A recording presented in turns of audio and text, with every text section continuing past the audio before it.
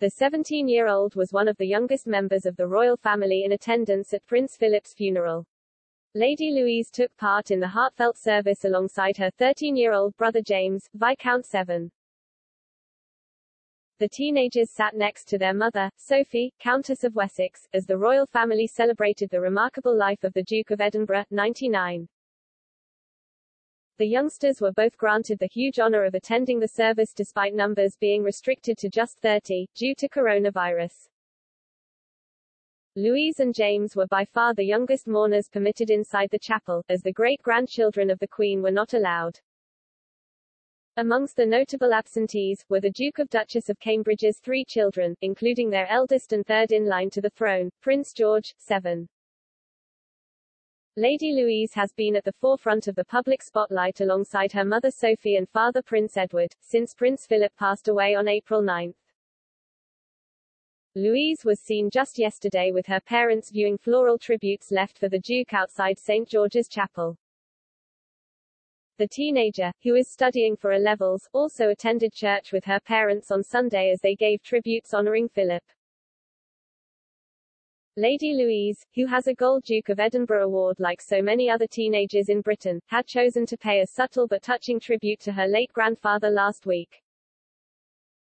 After the news broke of Prince Philip's death last Friday, the young royal was pictured riding on a carriage drive, a hobby she takes from the Duke of Edinburgh.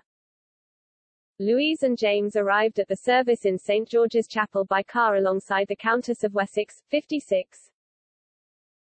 Their father Prince Edward, 57, formed part of the emotional funeral procession alongside other senior royals, including his older siblings, Prince Charles, 72, Princess Anne, 70, and Prince Andrew, 61. The children and grandchildren of the Duke walked in groups of 2 and 3 behind a custom-made Land Rover carrying the coffin, which had Philip's naval cap and sword rested on top. Inside the chapel, the 30 chosen attendees were sat socially distanced and all wore face coverings.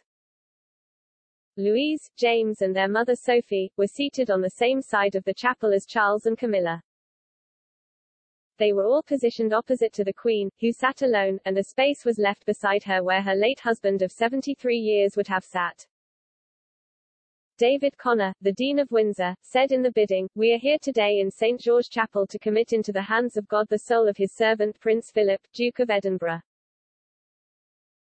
With grateful hearts, we remember the many ways in which his long life has been a blessing to us. We have been inspired by his unwavering loyalty to our Queen, by his service to the nation and the Commonwealth, by his courage, fortitude and faith." In a statement on Friday, Edward paid a heartfelt tribute and thanked royal well-wishers for all their messages. Edward said, "Reading just some of the wonderful memories you have shared about your experiences of the Duke of Edinburgh's award and, in some cases, of meeting my father, has been truly uplifting. I think I may have said once that he was a man that once met, never forgotten." Edward added his late father had a unique ability to make a lasting impression in a remarkably short time.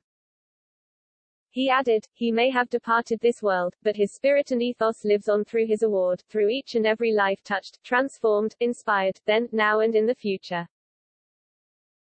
Thank you one and all for helping to create such an extraordinary tribute."